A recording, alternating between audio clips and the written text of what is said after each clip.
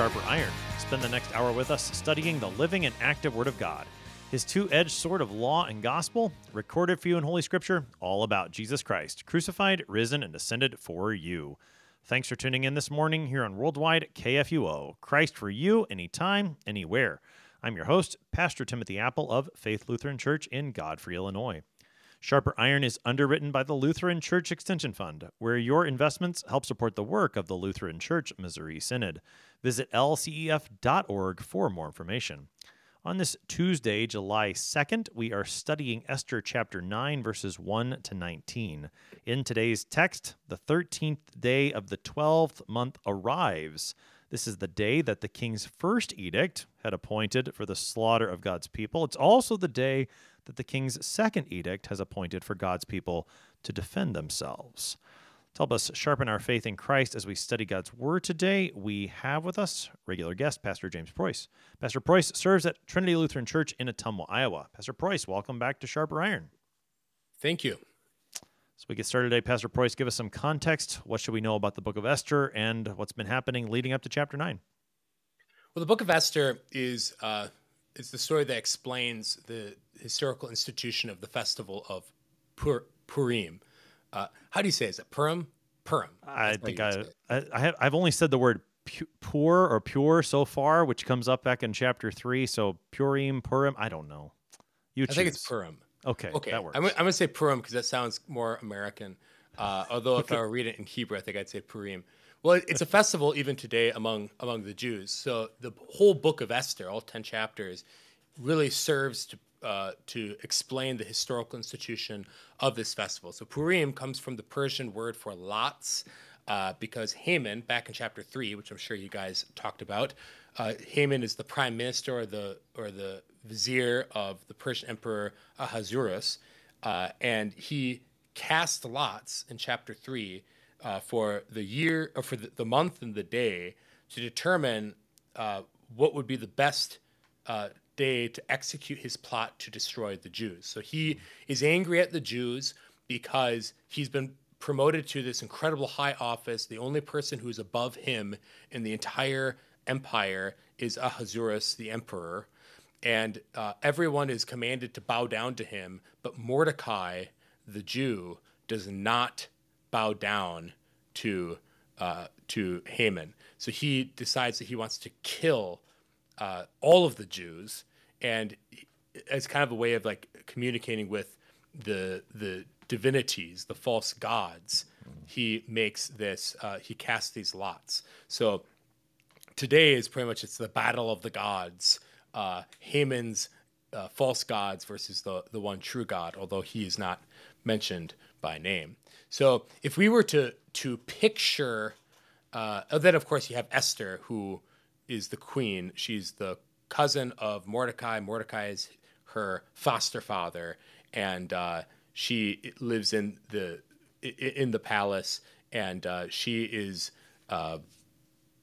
she's an important character because she helps save the Jews, but it's by Mordecai's direction. So Mordecai puts her in there.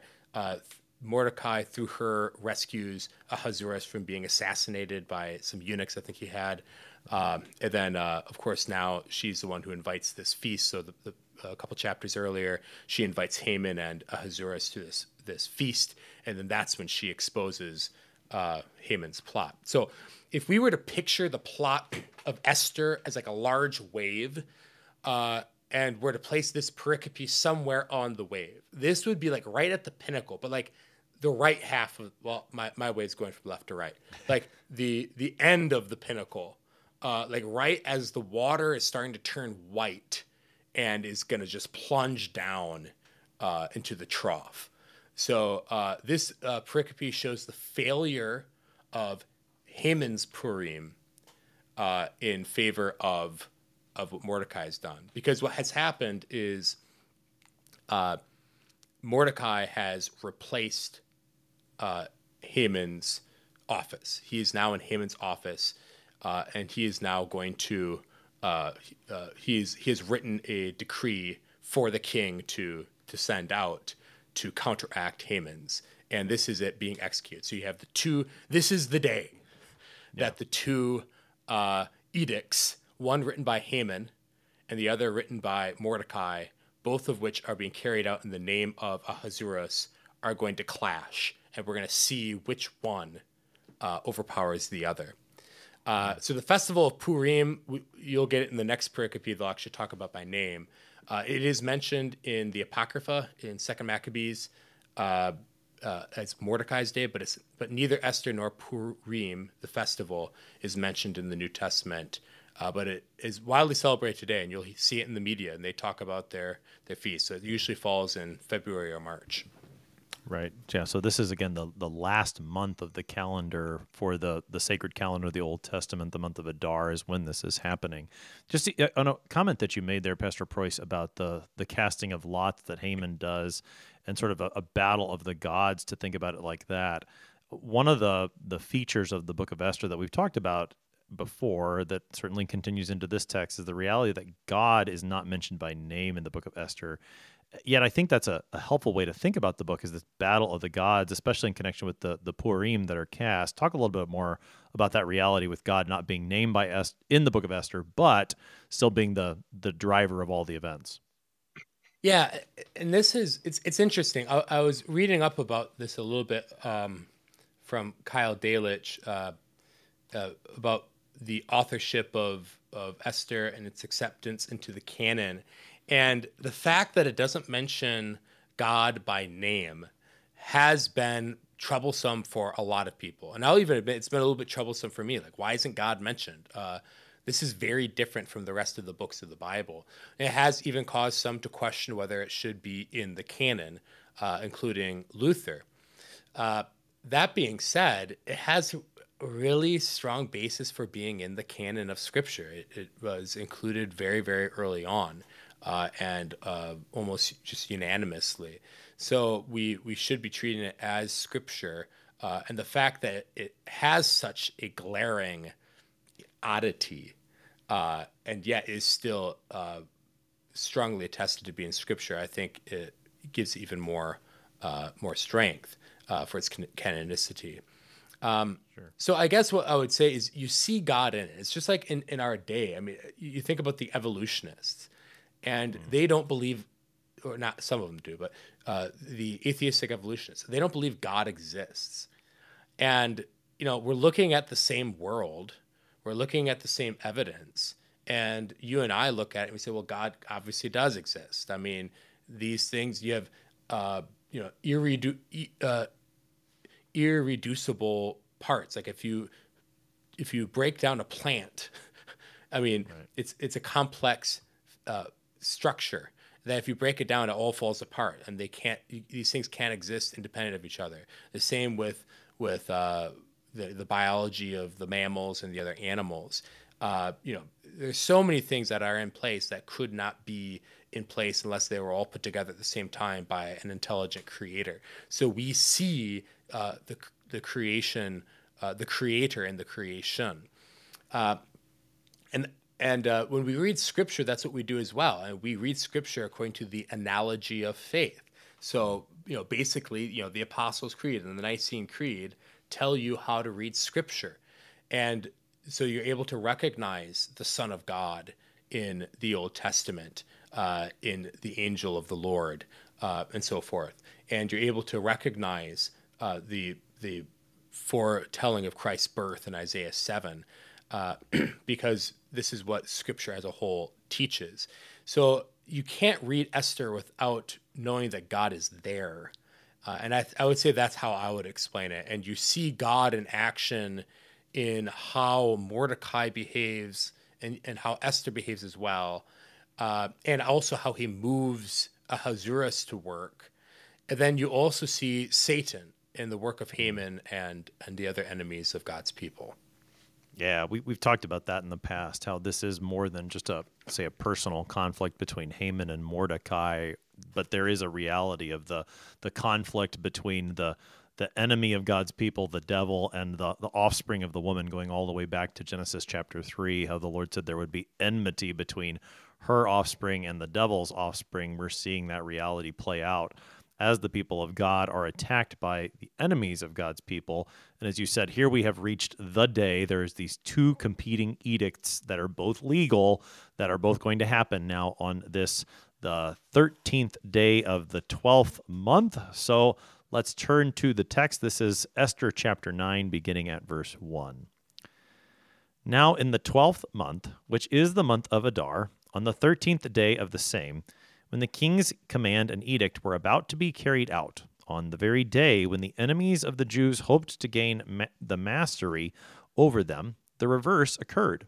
The Jews gained mastery over those who hated them. The Jews gathered in their cities throughout all the provinces of King Ahasuerus to lay hands on those who sought their harm, and no one could stand against them, for the fear of them had fallen on all peoples. All the officials of the provinces, and the satraps, and the governors, and the royal agents also helped the Jews, for the fear of Mordecai had fallen on them. For Mordecai was great in the king's house, and his fame spread throughout all the provinces, for the man Mordecai grew more and more powerful. The Jews struck all their enemies with the sword, killing and destroying them, and did as they pleased to those who hated them.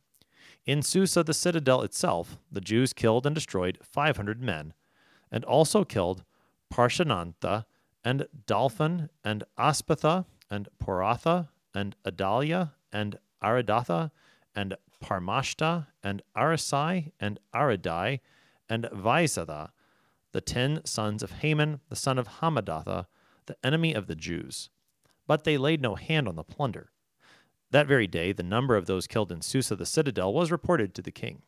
And the king said to Queen Esther, "In Susa the citadel, the Jews have killed and destroyed 500 men, and also the 10 sons of Haman. What then have they done in the rest of the king's provinces? Now what is your wish? It shall be granted you. And what further is your request? It shall be fulfilled." And Esther said, "If it please the king, let the Jews who are in Susa be allowed tomorrow also to do according to this day's edict, and let the 10 sons of Haman be hanged on the gallows." So the king commanded this to be done. A decree was issued in Susa, and the 10 sons of Haman were hanged. The Jews who were in Susa gathered also on the 14th day of the month of Adar, and they killed 300 men in Susa, but they laid no hands on the plunder. Now the rest of the Jews who were in the king's provinces also gathered to defend their lives, and got relief from their enemies, and killed 75,000 of those who hated them, but they laid no hands on the plunder. This was on the 13th day of the month of Adar, and on the 14th day they rested and made that a day of feasting and gladness.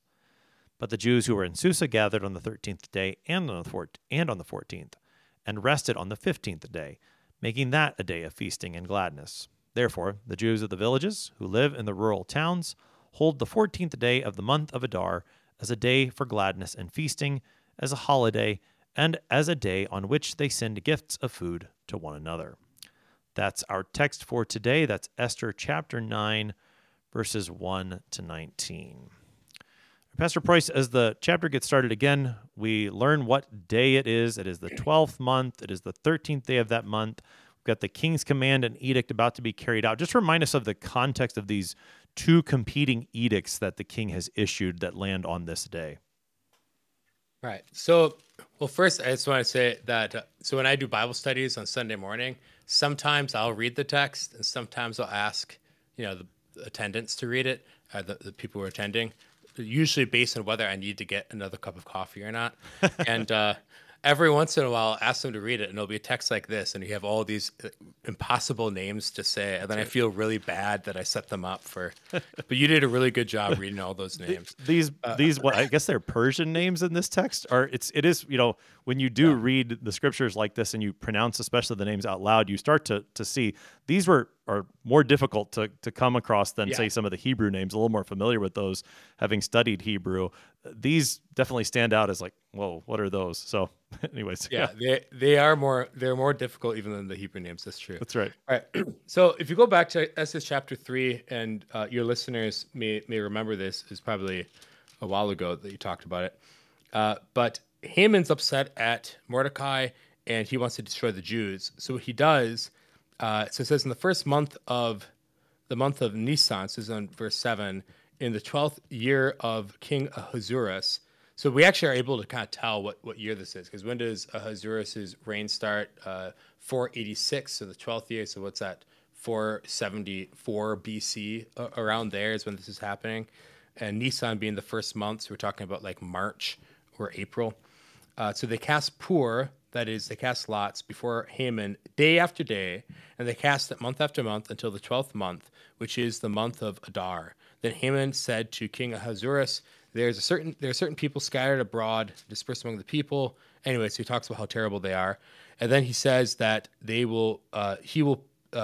says, please, if it please the king, let a decree be made to destroy them, and I will pay 10,000 talents of silver into the hands of those who have charge of the king's business. So pretty much what he's going to do is have them go out and destroy them and plunder them, and then use that plunder to pay the king's treasury. So, I mean, that's how he's convincing King Ahasuerus, who isn't a particularly moral person, where he just says, okay, well, that sounds good. So then verse 13, it says, letters were sent by couriers to all the king's provinces. Now, remember, there are 127 provinces that stretch from from Ethiopia all the way to India. So this is a huge area that these have to spread out to, with instructions to destroy, to kill, to annihilate all Jews, young and old, women and children, in one day, the 13th day of the 12th month, which is the month of Adar, and to plunder their goods. And a copy of this document was sent to all the provinces. So obviously that would have taken some time. So then, of course, we know the story. Haman overplays his hand. Esther exposes his evil plot, and then then he's hanged on the gallows that he made, or a tree, a pole that he made for Mordecai. And then Mordecai is placed into Haman's position. And then Mordecai makes another decree, and you can read about that in verse 8, or chapter 8, where he says, let's see here. So he says, right. So he says, "Right, what please you concerning the Jews." Let's see here. Oh, well, okay. So that's their thing. So why don't they just rescind Haman's edict? That's what we find to be strange. Well, a story that you might know a little bit better is the story of Daniel. Remember when Darius comes to power, who's probably Cyrus, and he gets, again, they kind of stroke his ego, and he writes a decree that anyone who prays to any other god except for him will be thrown into the lion's den. That's how it works, right?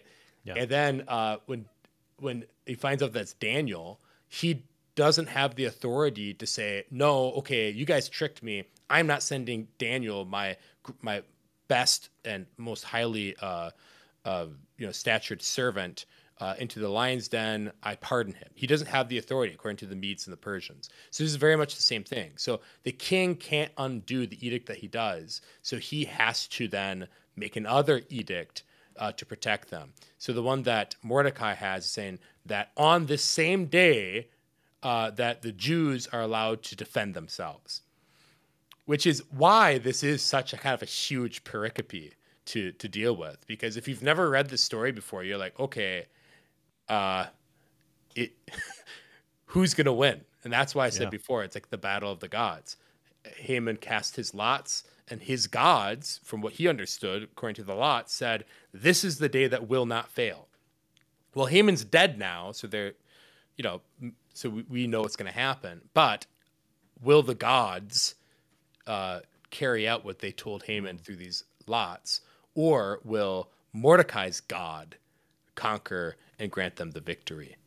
So this is that day that was decreed in both edicts. Which one is going to win is kind of the question. Although, as you said, the fact that Haman has been executed on the gallows that he prepared for Mordecai has maybe set the stage that when we see the way the text plays out, that it is the self-defense of the people of God against their enemies that holds the day. Perhaps we're not too surprised in that sense that we've seen the way that, again, the Lord working in the background has worked things out, again, in the conflict, especially between Mordecai and Haman, such that now when that conflict escalates to the peoples at large, maybe we're not terribly surprised that it goes the way that it does. Right. Well, and like I talked about this being the climax, there really are two climaxes in this story. The one is King Ahasuerus going to side with Haman, his prime minister, or is he going to side with his wife, who, by the way, like he doesn't really have that high of a view of his wives. He has lots of wives, but it shows that, I mean, God used her beauty and charm to win him over. So it worked out. So I do have a theological point to make. I don't know if you want to save it until the end or if it just go ahead. Make it now. Theological points here. Okay, yeah, that sounds like a better thing. So why is this?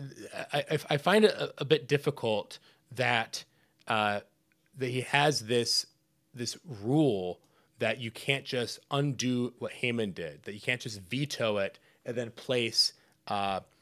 then have Mordecai's edict put there instead. Right. And I think like this, what does this whole book really teach us about? It teaches us about the church militant, and that we are, obviously our battle is not physical as they have here, but we battle against, the principalities, against the powers of the air, as St. Paul talks about in Ephesians 6. So we have to put on the whole armor of God. So there is a connection here we see. We don't always understand why God permits things to happen. Like, why doesn't God just lock up Satan? Like, we were talking about this on Sunday. We were going through those What About series that Al Berry put together. I think Paul McCain wrote them.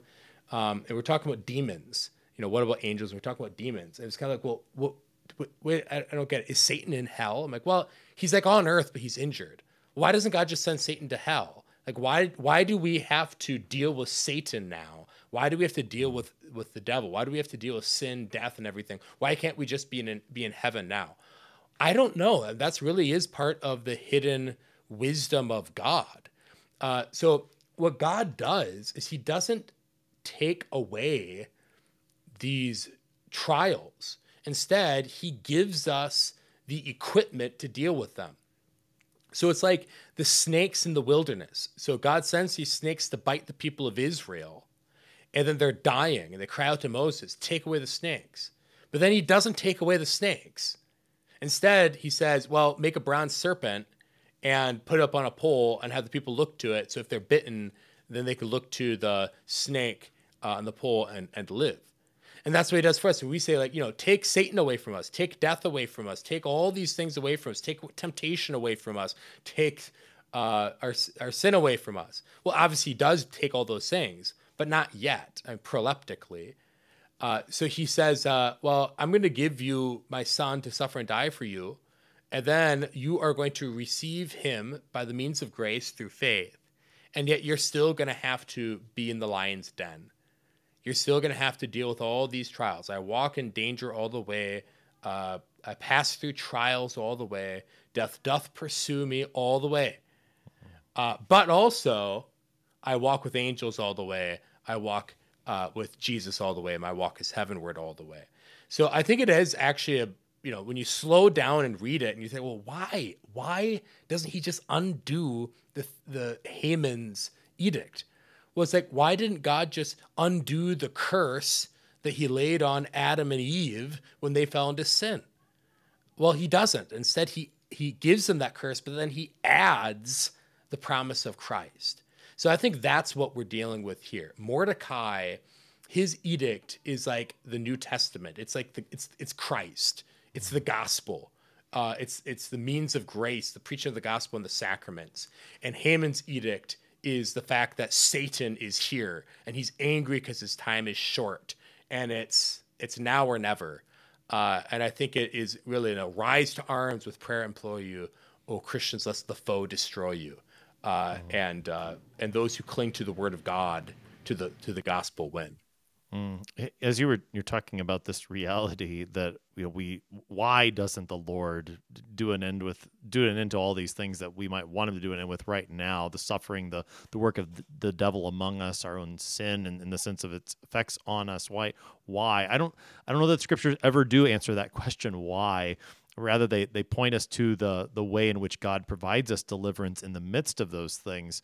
I was reminded of even the fact that Jesus acknowledges this reality, and not only in the sense that he teaches his disciples, don't be surprised when these things come upon you, but even he teaches this by way of prayer. So in what's sometimes called the high priestly prayer of John 17, this extended prayer that Jesus speaks on Maundy Thursday before he is betrayed. This is John 17, verse 15. Jesus is praying here.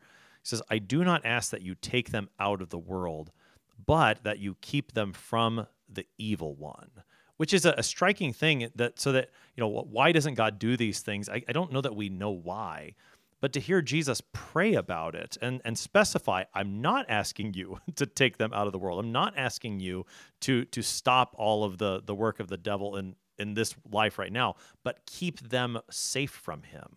I think it's striking to hear that Jesus actually prays about that so that then we can have the comfort to know, well, the Father's going to answer his own son's prayer, so that when we face this reality in the world, we can do so with courage and going to those gifts that God gives to us with great confidence, and knowing that he will, in fact, deliver us from the evil one, even as we still are in this world, just as he had prayed about. Right. And all things work out to good for those who love God.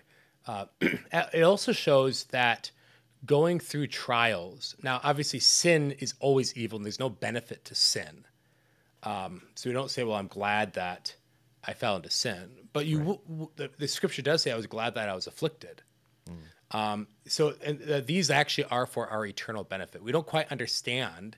Now, it's true that we are justified by Christ's righteousness. So the object of our righteousness, that by which we're justified, is Christ's righteousness alone, not the righteousness that we produce through our renewed self. However, the righteousness that is produced in us by our renewed self is for our eternal benefit. And we don't understand it entirely. We don't understand how star will differ from star in glory, but we shouldn't spurn the trials that God permits us to go through in this life, because God works them out for good, and his hidden will is kind of vindicated in our sight by his revealed will in Christ Jesus. Again, as St. Paul says in Romans 8, that he who did not spare his own son, but gave him up for us all, how will he not also with him graciously give us all things? So that revealed will in Christ Jesus. And in this case, that revealed will in Mordecai's edict, that's what strengthens them against this hidden will of, well, why is this other edict still there? Yeah. So we see how those two edicts play out, how the Lord works through Mordecai's edict to bring deliverance for his people. We're going to keep looking at this text more from Esther chapter 9 on the other side of the break. You're listening to Sharper Iron on KFUO. We're talking to Pastor James Preus this morning. We'll be right back. Please stick around.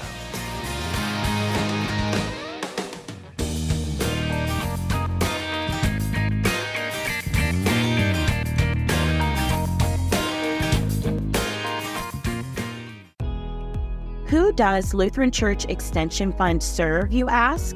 It's simple. We serve Lutheran Church Missouri Synod ministries and church workers with loans and ministry services. And it's faithful Lutherans like you, church members and church workers alike, investing with LCEF that makes it possible for LCEF to serve these ministries. Learn more at lcef.org. LCF is a nonprofit religious organization. Therefore, LCF investments are not FDIC-insured bank deposit accounts. This is not an offer to sell investments or solicitation to buy. LCF will offer and sell its securities only in states where authorized. The offer is made solely by LCF's offering circular. Investors should carefully read the offering circular, which more fully describes associated risks.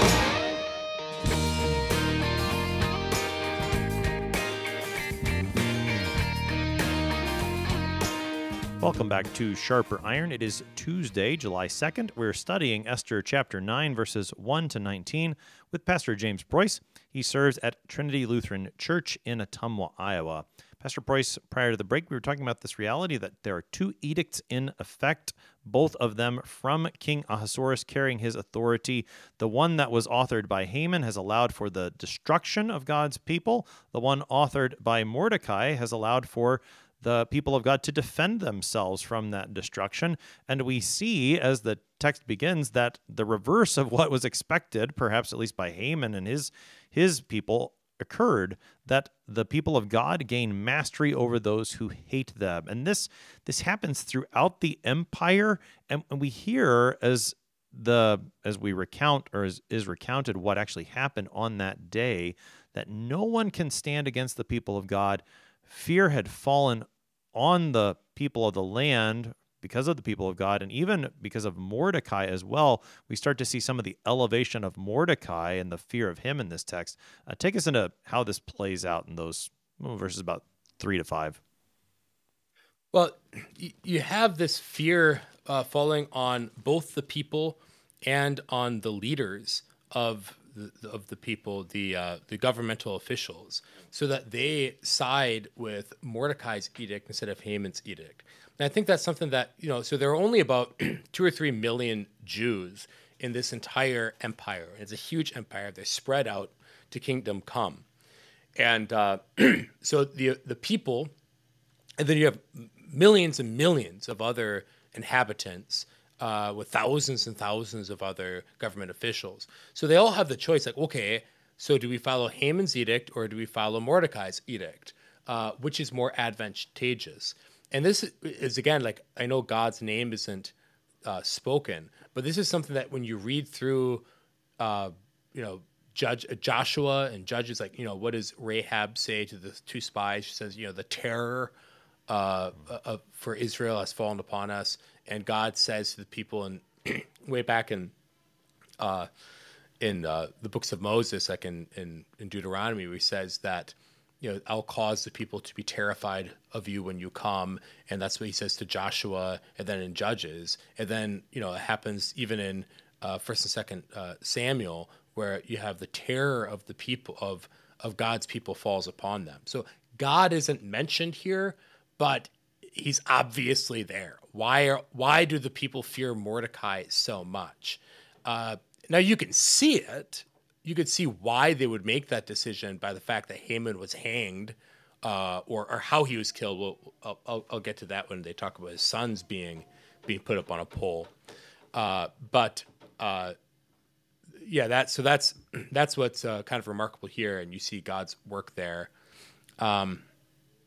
We just went through 5, right? Yeah, thereabouts. Yeah. Okay. I mean, keep going as you see fit. I was just kind of okay. Well, I was just going to say in verse 6, and I'll talk about again when you get to all these numbers. So when you talk about biblical criticism, both higher and lower criticism. So higher criticism is talking about, higher criticism treats the Bible as if it's not actually inspired by God, and then it's not authored by those which it claims to be authored by. So they treat it like any other book. So then they really just tear it apart. So I read on Wikipedia, which is a terrible place to get your information about the Bible, but they were talking about the house of Omri, which, if you don't remember, the Omri was Ahab's father. He's like the founder of Samaria. And they claim that he's the one his house is the one that brought the great wealth to Israel that the Bible attributes to Solomon, and that he's the one who introduced Yahweh worship and Yahweh cults in Israel. And it's just total garbage that these people say. Well, anyway, one criticism that they'll have also in lower criticism, so lower textual criticism, is just simply dealing with the fact that these texts were copied by people, and they made mistakes every once in a while. And they did. They even left out words. So, for example, the Hebrew text doesn't tell us how old Saul was when he became king and how long he ruled. So we have to look at the New Testament and the Septuagint to kind of figure that out. Well, anyway, the one thing that they really don't like are these numbers. They think all the numbers are too many. Too many people are crossing the Red Sea. Too many people are fighting in these battles. Too many people are dying in these battles.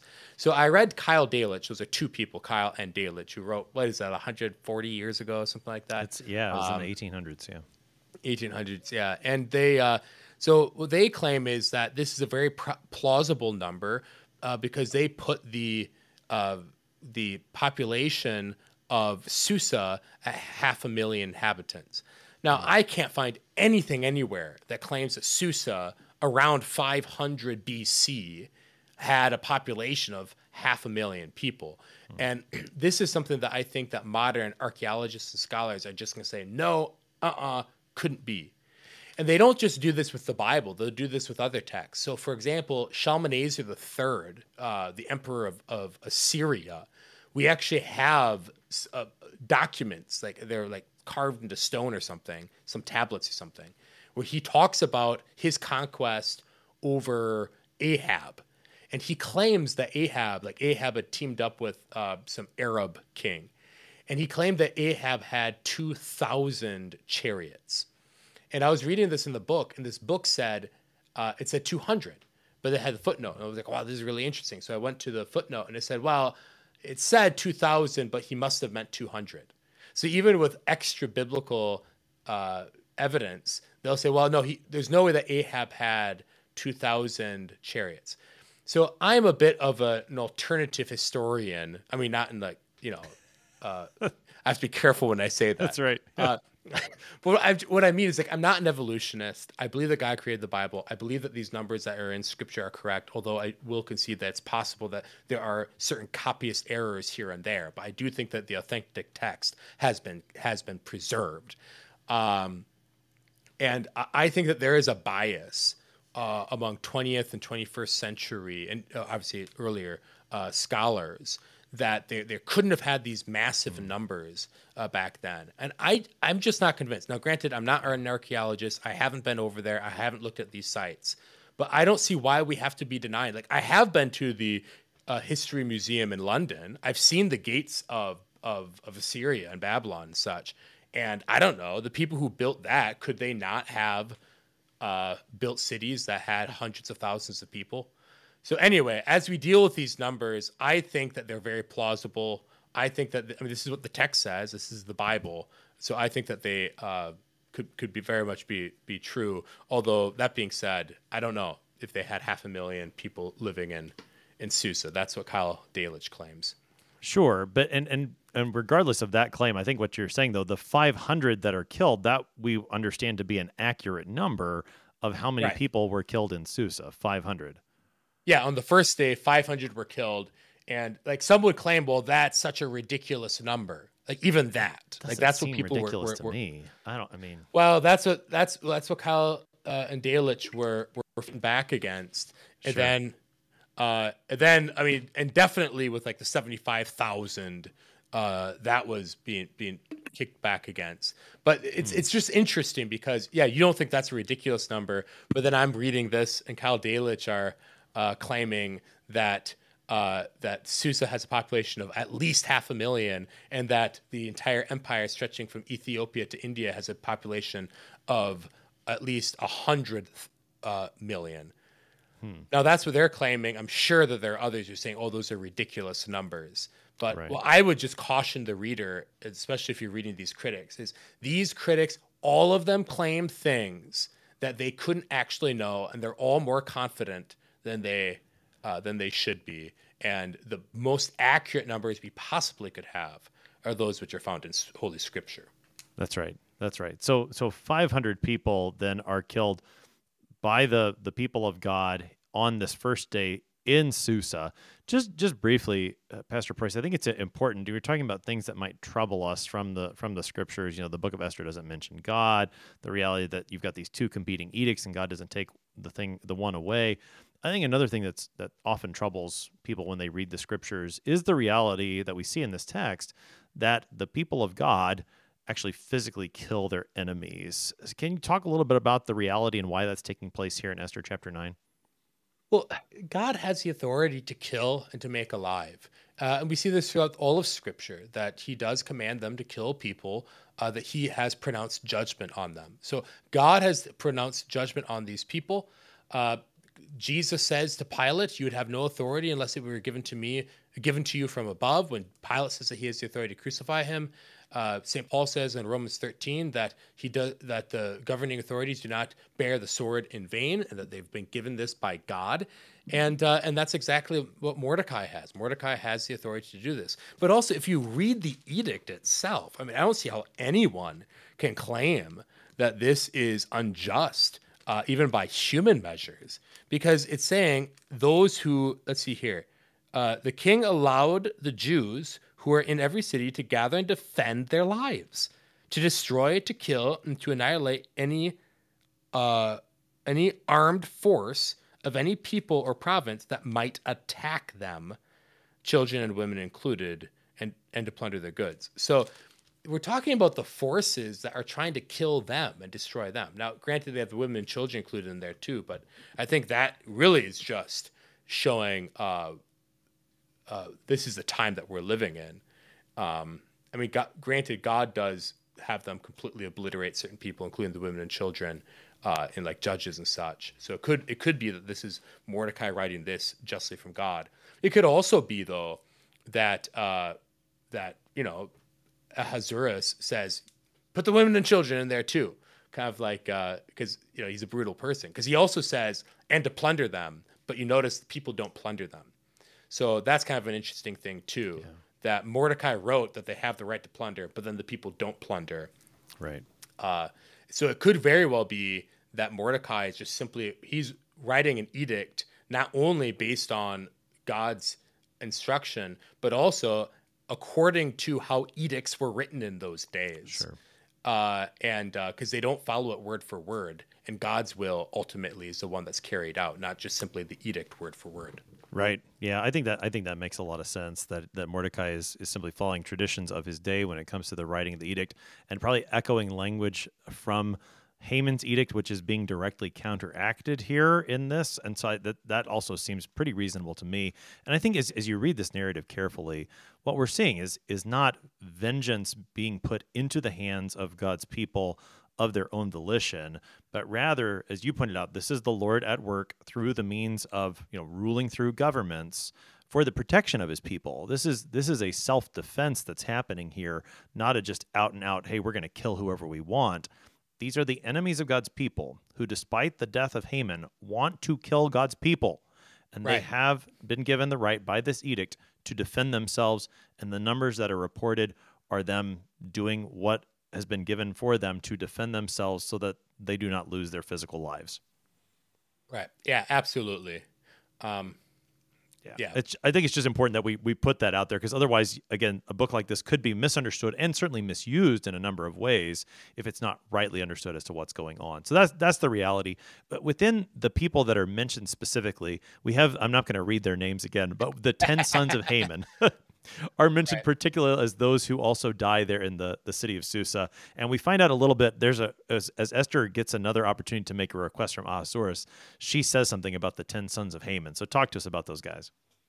Right. So, yeah, we can kind of skip over that, that they were, the 10 sons of Haman were killed, and then they didn't take the plunder. And then Ahasuerus says to Esther, look what they've done. They've killed the 500,000. He gets this number. And then he says, what have they done for the whole province? But now, whatever you ask, I'll give you more. And then Esther says, well, give me an additional day, or give them an additional day in Susa, which I think indicates that they were still fighting. Like, they hadn't given up yet. There were 300 more people still bearing arms. But what do we say about the sons of Haman? Well, you mentioned earlier, we were talking about the serpent, about Satan, and then his children. And it's an interesting thing. So God says he put enmity between the woman and the serpent, and between her seed and his seed. So what's the seed of the woman? Well, the seed of the woman is Christ Jesus, obviously. Well, who are the seed of Satan? Now, that's kind of a strange thing. I mean, he doesn't have seed. Angels cannot reproduce. Well, what does John the Baptist and Jesus call those who speak out against Jesus? They call them brood of vipers, don't they? What are brood of vipers? Those are descendants. So those are the seed of the serpent. They're children of the devil. That's what he's talking about. So in this text, if Mordecai is a Christ figure, then Haman certainly is a demonic figure, just as Goliath would be a figure of Satan. So Haman is a figure of Satan. He is that snake, figuratively speaking, and his sons, these are the seed of the serpent who are at enmity with Christ. Which makes it very interesting, because then they're already dead, and what does Esther ask? That they be hanged. Now, this is interesting. I'm sure you talked about it earlier, because Haman's already been hanged. He, built the gallows. In the ESV, it's translated as gallows. The word is ha'etz, the tree. Yeah. So that's kind of interesting. So it's a very vague term. We understand it as gallows. It could have been a pole.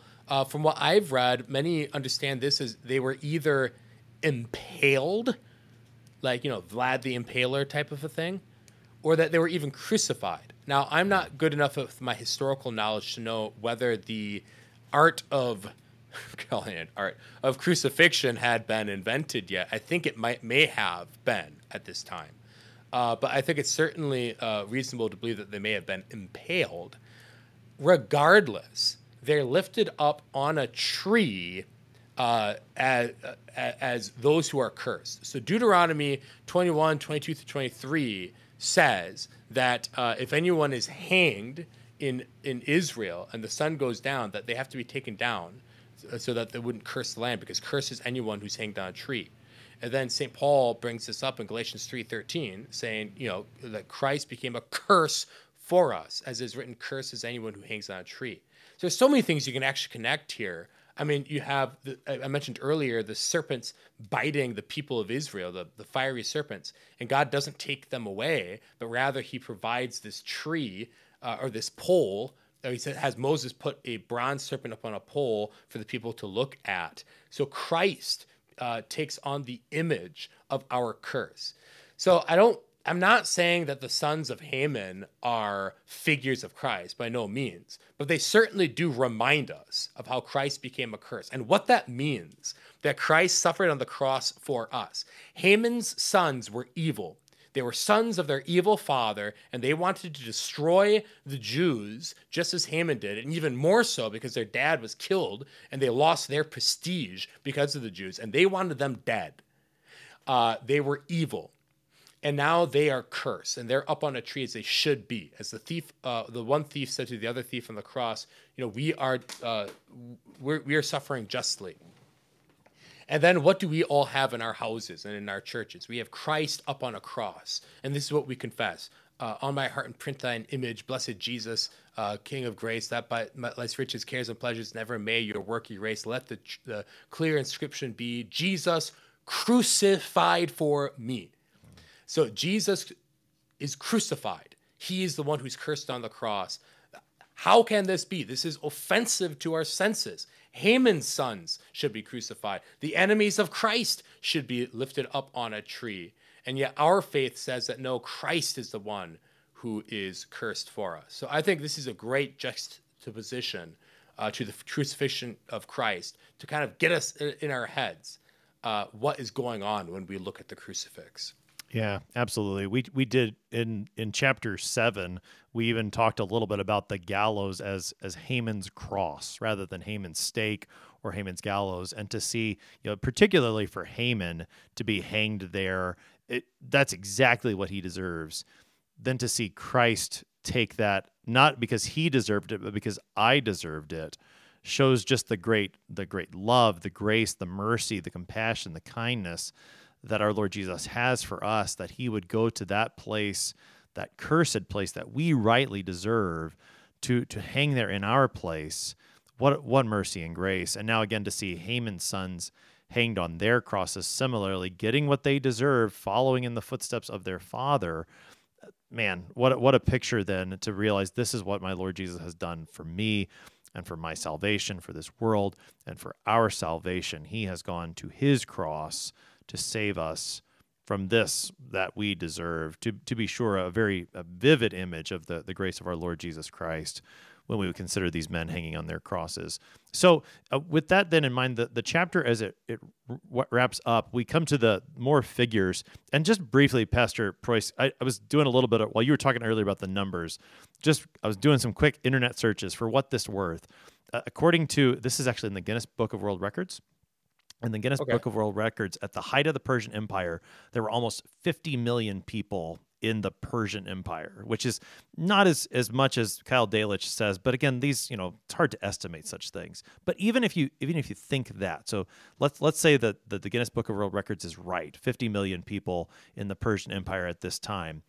For the city of Susa, then, if it was 500,000, as Kyle Dalich suggests, that would be 1% of the population of the Persian Empire. I did another quick math here. Currently, New York City, which is the biggest city in the United States, has about 2.5% of the United States population living in it. All that is to say, like the numbers that we're talking about and the way 75,000 men killed fits into it, I think it makes good sense if you just do a little bit of comparison. So, I think so too. To back up what you were saying. Yeah, and there are huge numbers you could play with. 75,000 over 127 provinces. Yeah, dividing that up, I mean it. And there are a lot of major cities, so yeah, it doesn't even without the numbers. math. It doesn't seem unreasonable to me by any stretch of the imagination. So no, well, Bible doubters love to do that. That's what you really learn with all this Bible doubting, and this is why, like, even with, I know it's like way off topic, but like the whole long ending of Mark. I mean, you guys just have to realize how much they deny everything in the Bible. And when you actually look at the arguments, they're all weak. They are all weak. It's just like they bring up objections that a reasonable reader is just like, I don't really see the problem. Like, what? Yeah. Why is that a problem? So anyway. Yeah.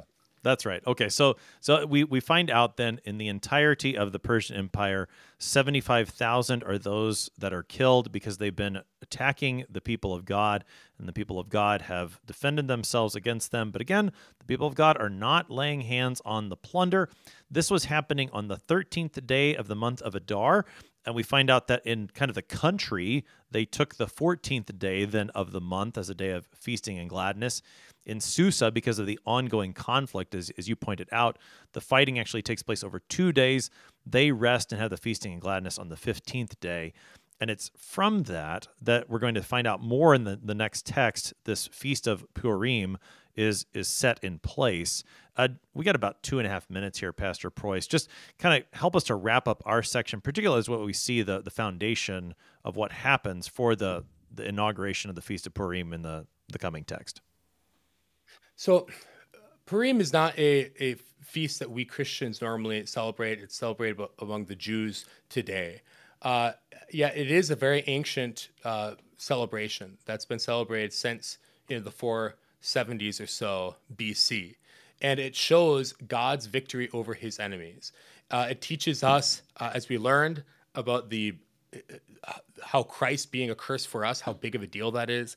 It shows how we deal with adversity here in this life and with the trials that God does not remove, but we use what he has given us. So Mordecai's edict is the gospel, and that's how we overcome God's enemies.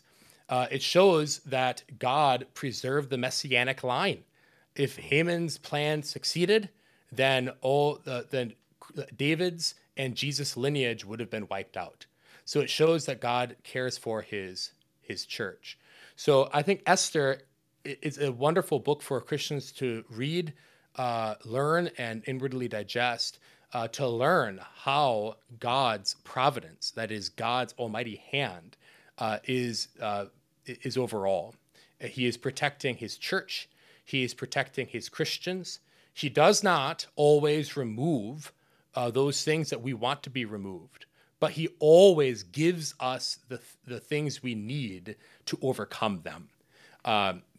There's no temptation that is not common to man, and with temptation, he also gives the way of escape.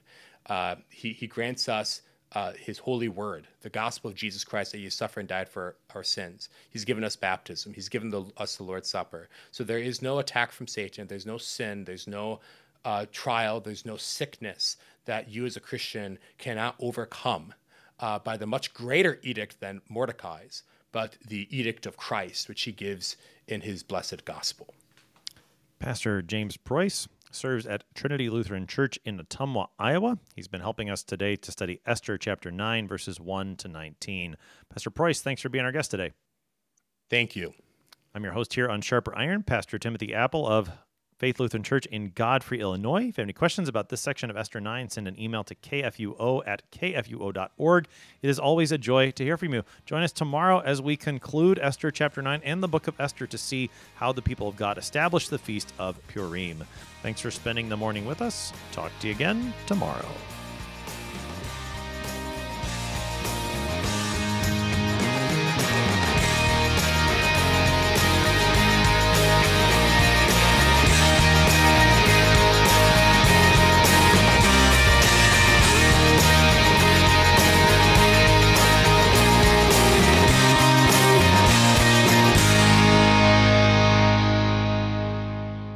Showing support for KFUO is now easier than ever. You can sport a KFUO shirt, swag, or even socks by visiting our online store. Go to kfuo.org/store and order high-quality KFUO-branded merch. You no longer need to wait for our annual share-a-thon for a chance to show your KFUO spirit. Visually share and wear this ministry out in the world by checking out our selection. Every purchase helps to support our proclamation of Christ for you, anytime, anywhere. Go to kfuo.org/store.